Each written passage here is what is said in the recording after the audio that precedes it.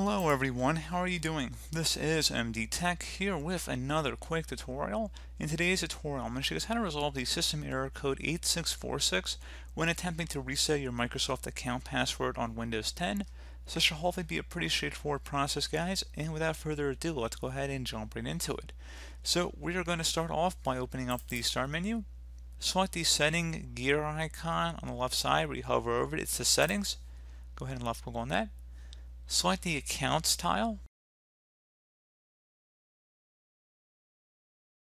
and then select Sign In options on the left side, and then on the right side, select Password, sign in with your account password, and then at this point, you just go ahead and select the Change button, and then at this point, you just go ahead and change your password by typing in your current password, then select Next, and then at this point, just type in your new password, confirm the password, and then the password hint, and then just select Next, select Finish, and there you go, guys. Simple as that.